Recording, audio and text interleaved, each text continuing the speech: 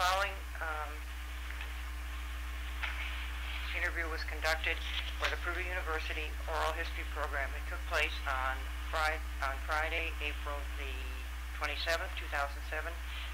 Being interviewed is Professor Felix Haas. The interviewer is Katherine Markee, and it took place in one of the Carrollton Mass Library. Welcome. Tell us a little bit about where you were born and your early years. Well, I came to the United States in 1939, just before the Second World War. I was born in Vienna, Austria, left there in 38, in the summer of 38, and I spent a year in England, essentially waiting for my American visa to get ready, because there was a waiting list time at the time. And I came in the fall of 39, I came to the United States. And then in late 42, December 42, I was drafted into the American Army because non-citizens were subject to the draft if they were permanent residents. And so from 39 to late 42, I had jobs in New Jersey, various jobs. And I worked in a garment factory, and I worked in a smelter for a while. And then I was drafted in the Army, and I was in the Army from essentially January 1st, 43 until I got out in 46. And while I was in the Army, I became a citizen, because when you were in the Army, the process of becoming a citizen was speeded up. So I remember becoming a citizen when I was stationed in Camp McCoy, Wisconsin. It was in some sense an amusing experience, because my two witnesses were my sergeant and my first sergeant. We got to the courtroom, we had to wait for a little while. I felt that they were doing me a favor. I had to entertain them, and I took them to the saloon next door. By the time we got back to the courtroom, I was worried about how good a witnesses would make, but it worked out okay. I became a citizen. And then I was discharged in 46. And in 46, I never finished high school in Austin. In 46, I applied to MIT because I had an uncle in Cambridge, Massachusetts. And MIT took me, even though I had never finished high school, just on the basis of tests, for which I will always be grateful. From then on, my life was easy. Beginning in 46, my life was easy. I was a student at MIT from 46 to 52, a bachelor's degree in physics, a master's degree in mechanics, and a PhD in mathematics in 52. And then I ended up as a research instructor at Princeton. I was there until 55.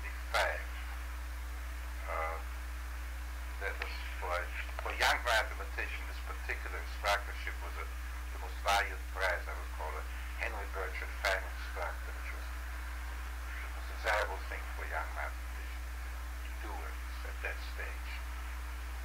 While I met at MIT, I met my wife Violet, who was a graduate student in mathematics. And as a matter of fact, my second wife, who I married after Violet died, introduced me to Violet at MIT. We were both at MIT. They were all students there in the 40s. And then I taught at Princeton for a while, and then I moved west, late in the campus history, but I moved west, and then ended up in Indiana, in Purdue, in the 60s. I accepted a job in the summer of 61, came in January 62. And my first job was head of the division of mathematical sciences. Can I interrupt you for a second? Could we just go back a little bit? Where were your parents when they came over? Were you living in Massachusetts? Is that your home? Your early years were spent in? No, I was by myself. I came over by myself. Oh, okay. And so do you have any relatives here at all? Or? Well, I had an uncle and aunt who facilitated my coming to England, then facilitated.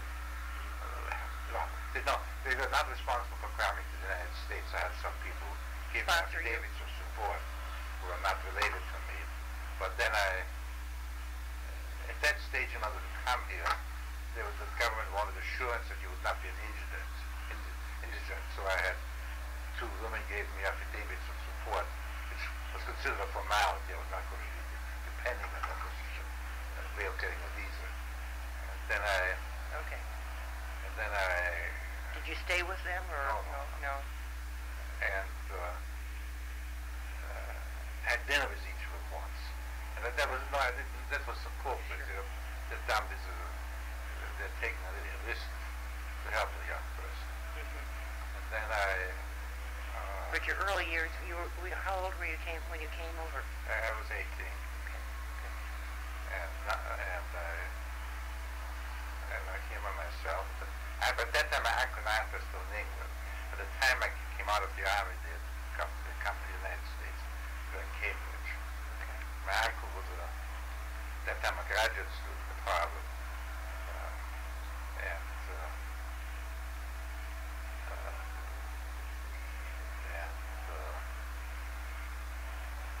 I thoroughly enjoyed myself at the school. When you were in the war, did you serve? Were you in the U.S.? Well, I was actually, I was one of the people that the Army placed properly.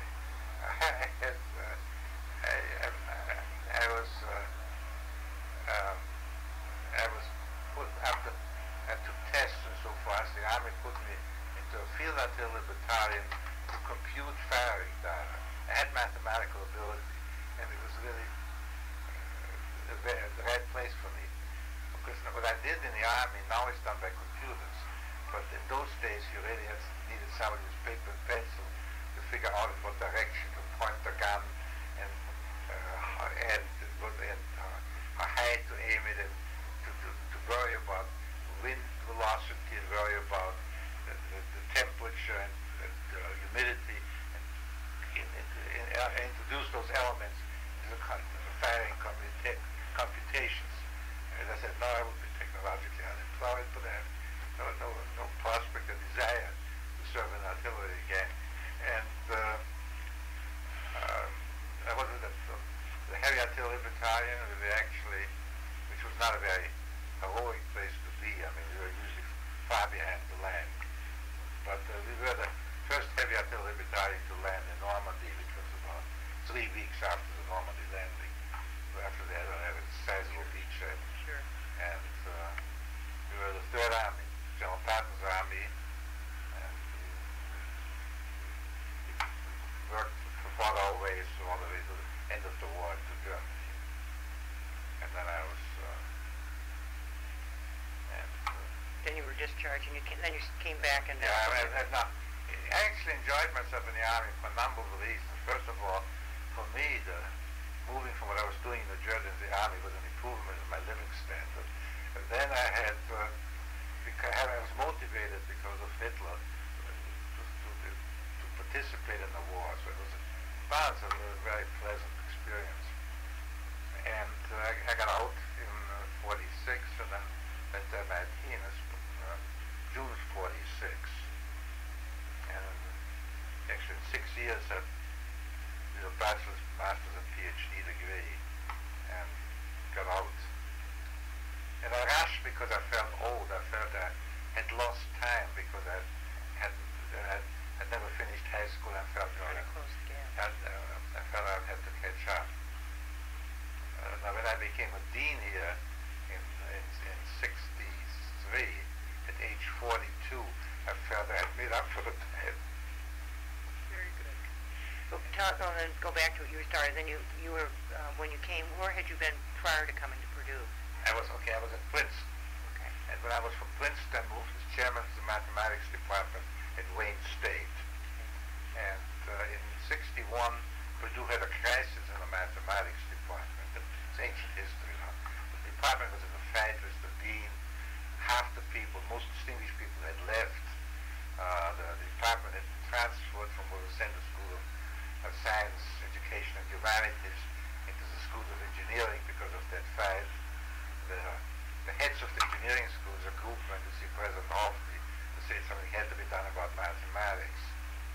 And so Hoffman got appointed an outside committee chaired by a name called chaired by a man by the name of Saunders McLean, who knew me.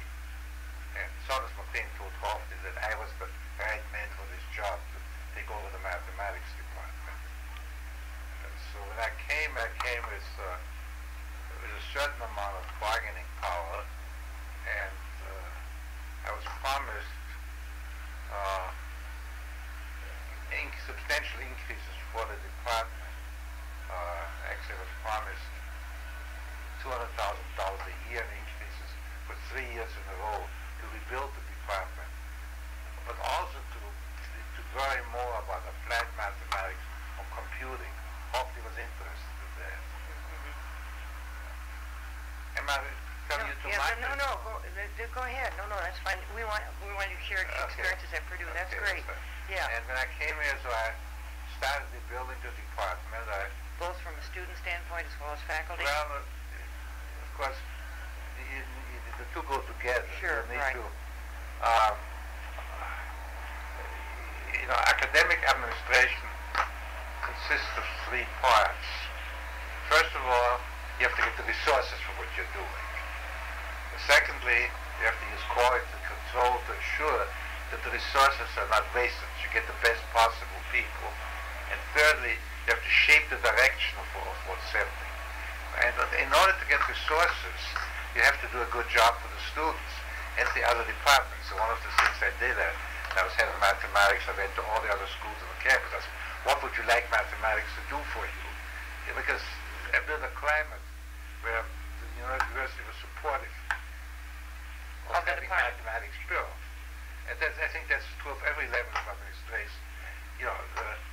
If you think of a university as a place, which you define a university as a place where scholars meet young people for mutual benefit, the definition is by the philosopher Whitehead, then academic administration provides the resources for that meeting, it uses the quality control, and it shapes the direction.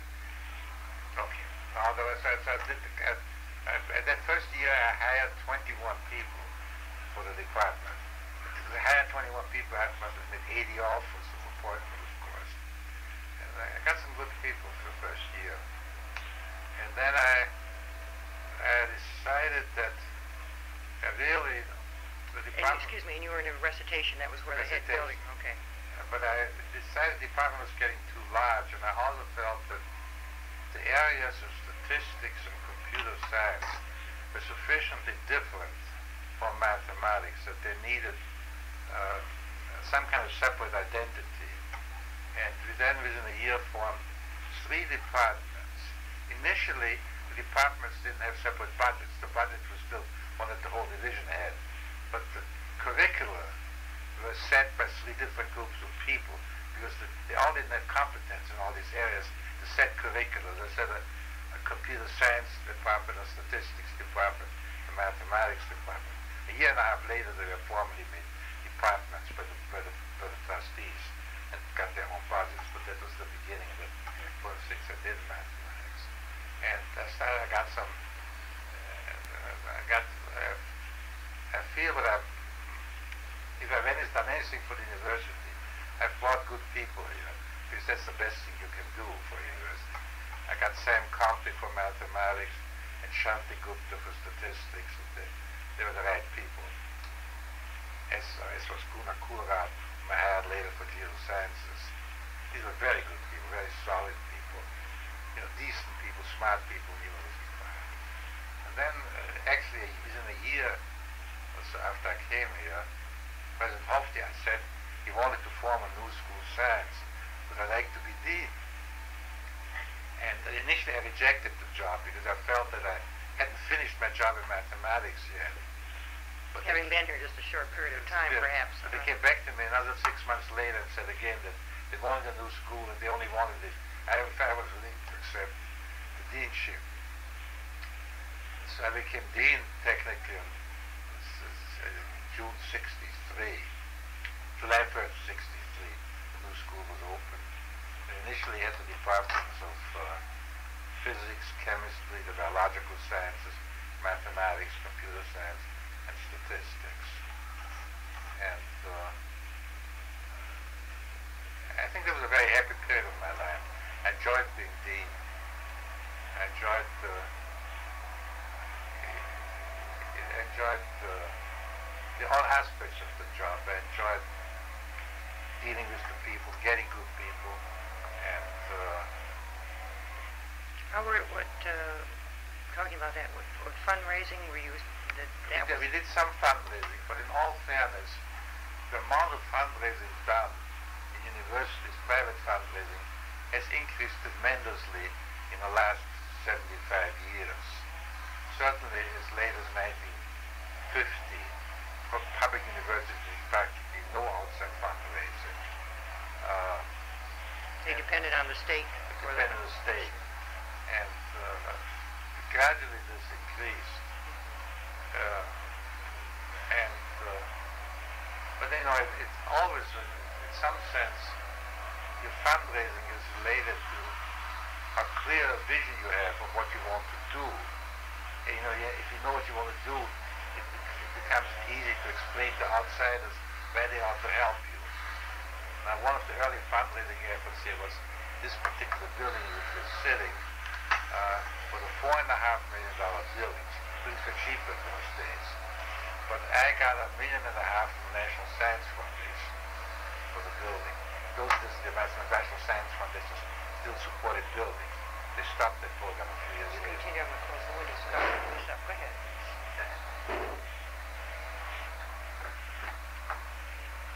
So we got that building for the proposal. We got $1.5 million towards a $4.5 million building from National Science Foundation for this building, for the mathematics building, which was completed about 68 or so, I think.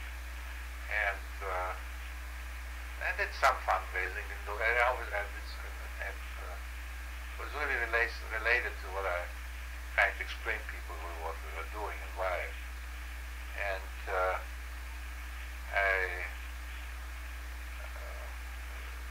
were there any specific, what were some of the challenges when you were the dean that you do recall? Well, I mean, I really had to make some changes. I was unhappy with two of the department heads, who remain unnamed, and I felt that a change had to be made. I found it hard to do this, but I never felt, I always believed that you should not micromanage a university. You leave units alone. If you can't trust the people there what to do, you should make a change in leadership. You shouldn't interfere. And another thing was, it became fairly clear that in order for us to play the appropriate role as a science school in the kind of university that Purdue was, we needed some development in the geology, which we didn't have. And I think it's 68 or 67, I guess. I discussed this with President Hofsty. All these things I've done, if I've done anything, would not have been possible at any stage without the support of the presidents and the vice presidents from my reporting group, who were always sympathetic and friendly. I never found any resistance or anything. And I decided that we needed a department in this general field of the earth sciences. And I was going to, but I didn't want a traditional geology department just concerned with rocks. I have a concept that you want departments to be as large as possible, because the more departments you have, the more barriers you erect between people interacting. So just that the Department of Biological Sciences has zoology or botany or whatever. Back when the important department of a thing called geosciences, which is now called earth and atmospheric sciences. They put in the geophysicists, the geochemists, the geologists, the mineralogists, paleontologists, a variety of people, even got some geography, a variety of people concerned with the earth and surrounding atmosphere. And that worked out very well, I think. Yeah. They just had their 40th anniversary.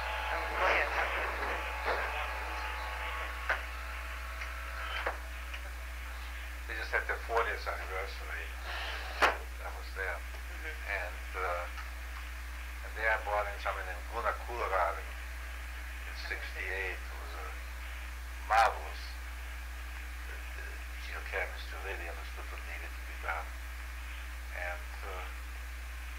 So as you know, as I said, I enjoyed all aspects of being a dean. I enjoyed getting the resources.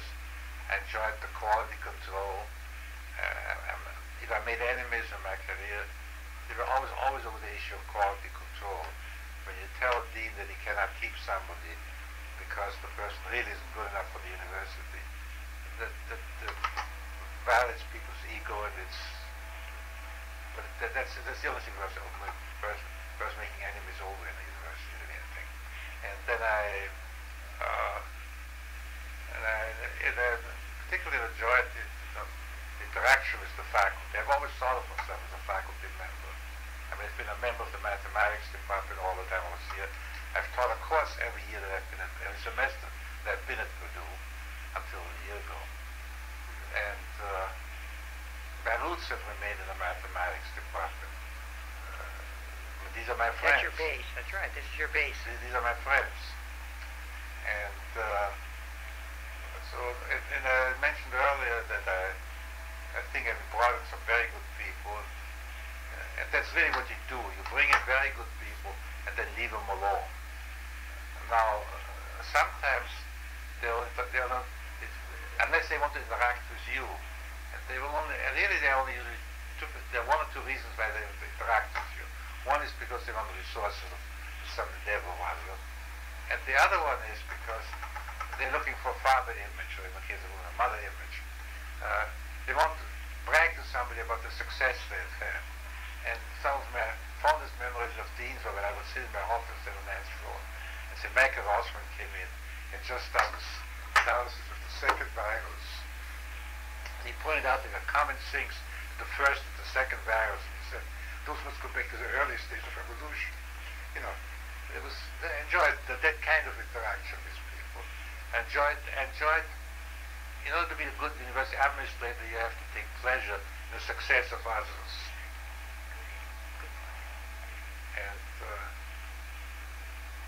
And then you moved on from... Well, I was department and I became dean. Right. And then my dean's office originally was in engineering administration until this building was finished. And I worked with minimal administration. I had an associate dean, Bill Fuller, whom you may know. And Bill and I each taught a course.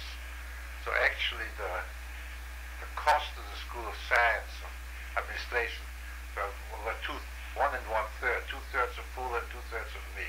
That was the total administrative cost, plus some secretaries. And I've always believed in minimal administration. You want to keep administrative costs down. That enables you to have resources for hiring good people and supporting them. And I pursued this, for instance, when I was provost.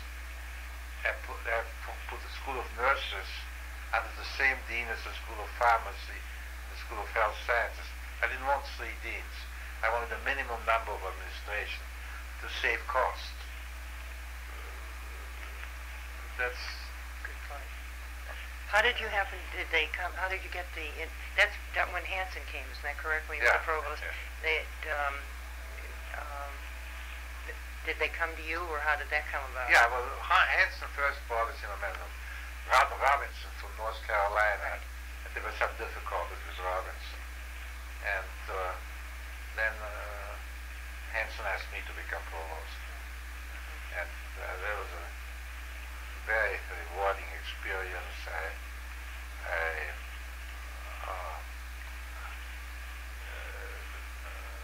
The trick for being a provost is to know what decisions the president wants to make and what decisions he doesn't want to be involved in. And if you have a modicum of sensitivity, it's usually not too hard to tell. And then you take to the president those things where you think they expect that he would want to make the decision. The rest you don't bother him. And I think I worked very well with Hansen. I also worked very well with the business office, actually. I'm not one of those who blames the business office for all the problems. I think that it's the job is to excite the business office over the things that you want to do academically. If you convince them that what you want to do is going to build a great university, it's going to be good for the university, they'll go along with it. exactly. And When the provost, you had all, that was like the over all the academic department. yeah, the provost essentially on For the researcher, just explain the. yeah, the President Hanson essentially everything reported either to Fred Ford or to myself. Now, the few exception was intercollegiate athletics that reported directly to the president, and a few other things, but all other units. So I was responsible for the schools, the libraries, the computing centers, the regional campuses. The regional campuses as well? Yeah, I was responsible for the regional campuses. Okay. And I think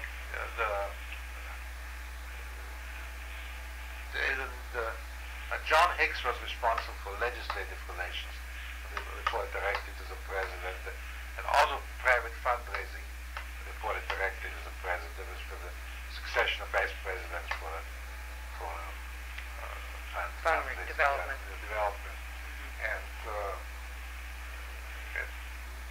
And I think that probably this is a pretty good setup.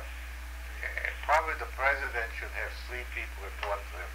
Somebody on the academic side, somebody from the fiscal side, and somebody responsible for the outside world, fundraising, the legislature, and so forth. And I think that each of them is supposed to push in their direction, the direction of what they're supposed to represent. And the president can make up his mind which way he's going to go.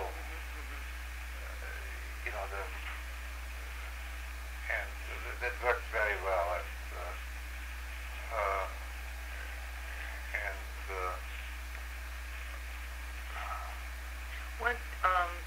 Let me just ask a question. If the regional campuses, did they grow during that time? And they grew.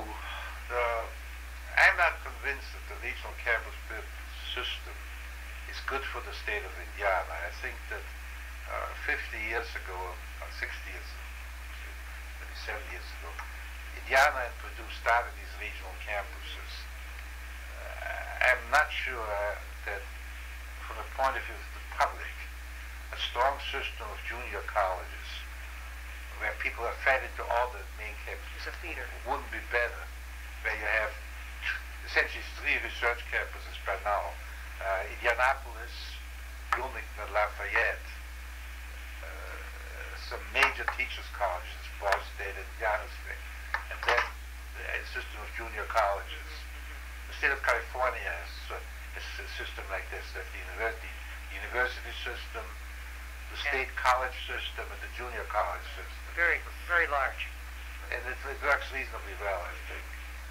But we now have the regional campuses, and so they work quite well. And they're doing a lot of good things for the people. And they've grown a lot. They've grown a lot. Right. They've grown more really since I stepped out, I think. They've grown more recent years. And I think in fact, of course, now some of the junior college functions being taken over by Ivy Tech. So I think the system is in relatively good shape. But I think Indiana has still a low percentage of its high school graduates go to college. And I would look at this as the problem, that we don't really have a well-developed system of junior colleges that feeds people into the other places. I think, at least. And then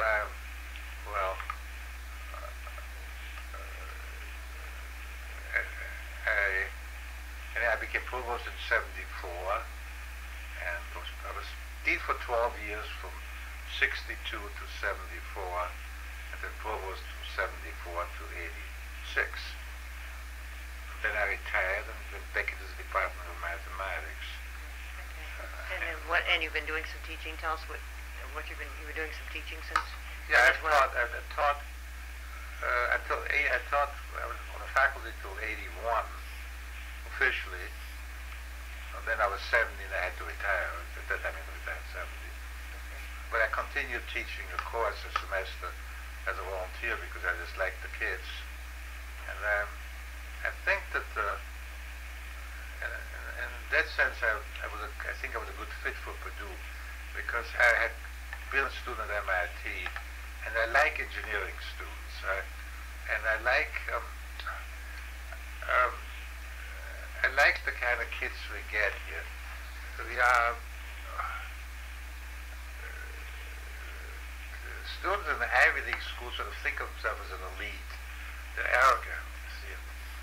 We get some very bright kids who don't even know that they're very bright, who come from small town.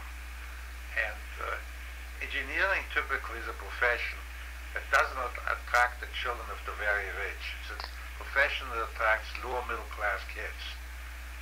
And I like working with lower middle class kids. They're very pleasant and very interesting. Yeah. And I've taught everything in mathematics. When I first came here, I taught all kinds of graduate courses where we didn't have anybody in that field. Has the graduate enrollment increased since you've been over time, since you've been here, do you find? It has gone up, but no. But the graduate enrollment, my guess is, has not grown as much percentage-wise as the undergraduate enrollment. I don't know the numbers offhand, but I think that's the case. But we get some very good graduate students in Purdue also,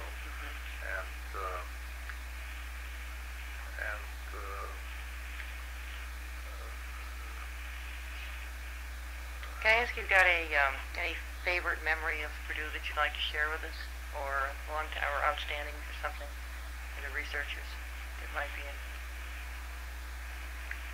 I think you've addressed some of them. You would like working with all I like areas. working with people, and I like, and I hope that I made some good decisions. Those would be gratifying, of course. When I was when I was provost, I worked with some very good people again. With Don Brown and Bob Klinkhorn and Strasser Arnott. But I always surrounded myself, and maybe this comes back to something I said earlier, I always surrounded myself when I was provost with people with a base, an academic base. I mean, when I had Bob Klinkhorn and Strasser Arnott, they're vice presidents, but they still had research support in their own departments. And the virtue of this is that when you have people have a base, they can say no to you. They'll be frank because they don't have to be afraid of you. And I think this is I was just recently read a book about Peter Drucker, and he emphasized, I was surprised what he said was about industry. But it's really true in university too, that the only people really worth having are people who need you less than you need them. And those people are going to be independent, they're going to tell you the truth, but that's how you get good ideas, because very often, you talk to people and you eventually adopt their view. And actually this works out very well. When you adopt your view, you win in two ways. First of all, you now have a good idea.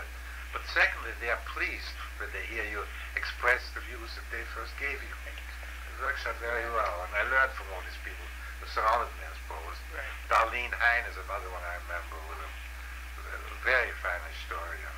Right. Yeah. And you worked with Dr. Ringel? I know Ringel quite well. Yes.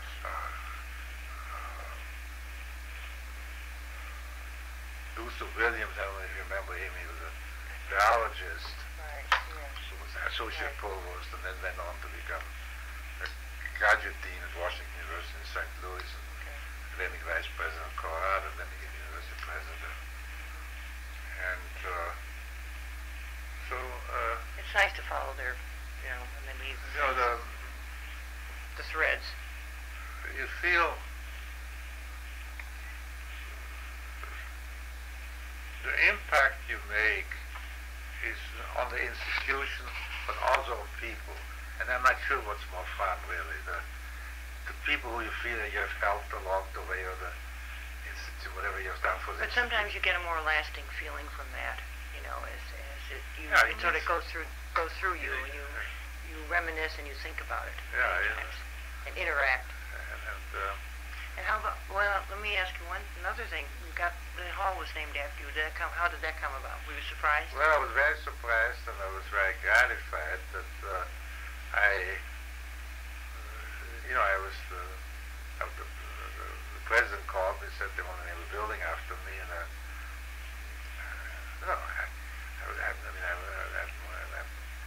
as I said, I was surprised, but secondly, I was very pleased with it. I kept with them, I'm not pleased with it. Right.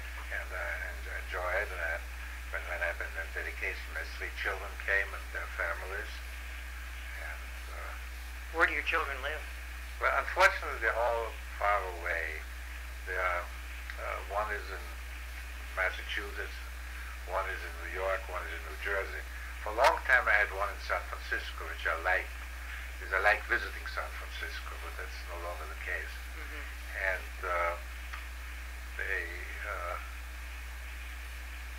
of course, much of what I did was related to my late wife Violet, who was a professor of electrical engineering.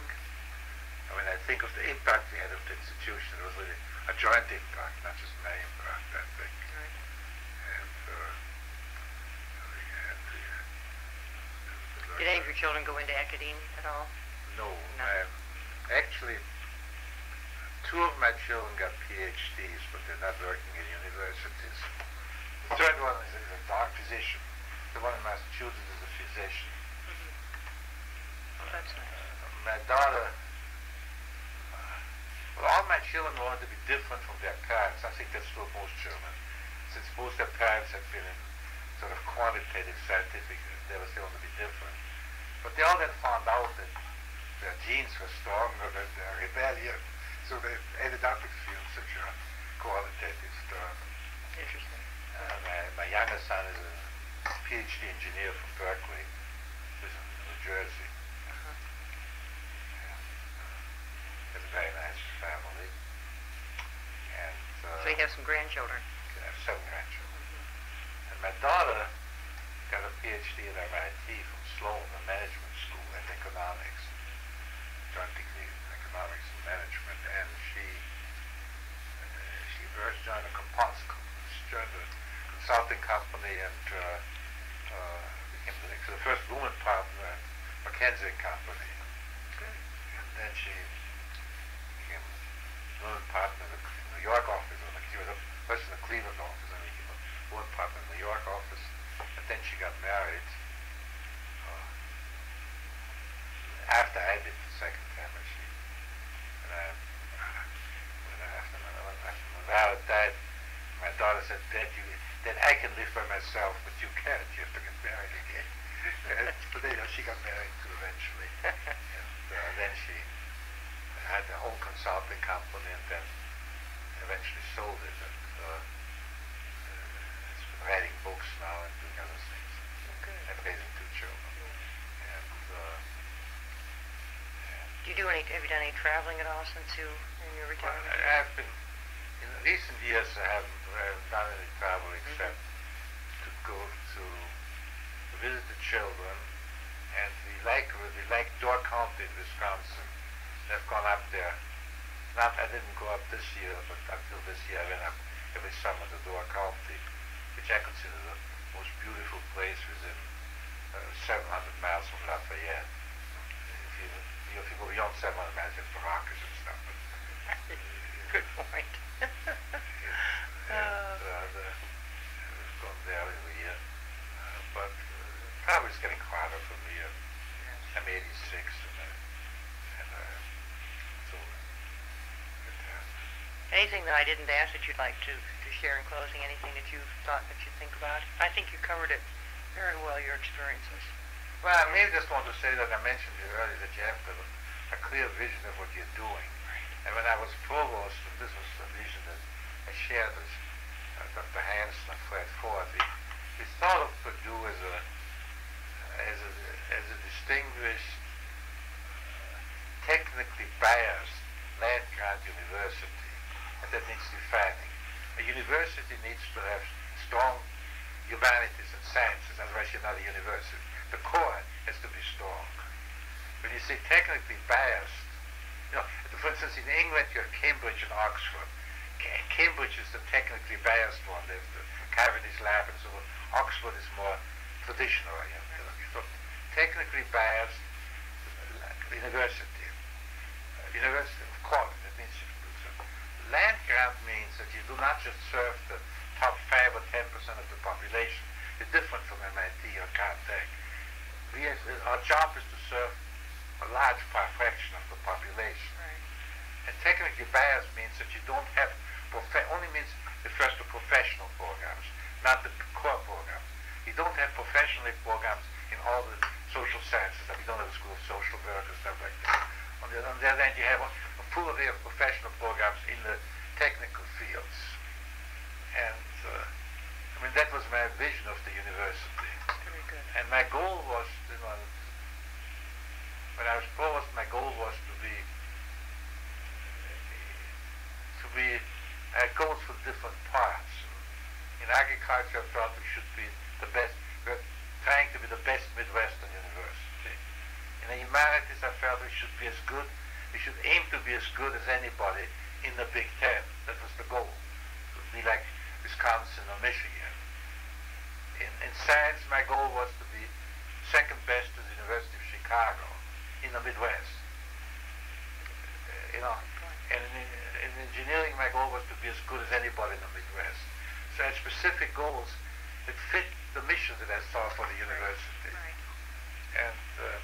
And I think when you have that and you're open about it, you tell everybody about it, it helps in dealing with the faculty, it helps with fundraising, it helps in the relations with the various people you're dealing with. If you yourself are not clear what you want, you can't explain it to anybody. That's right. Exactly. And good point. And very good. I didn't succeed in a number of things, but I tried. You did. Right. Okay. Thank you very much. This concludes it.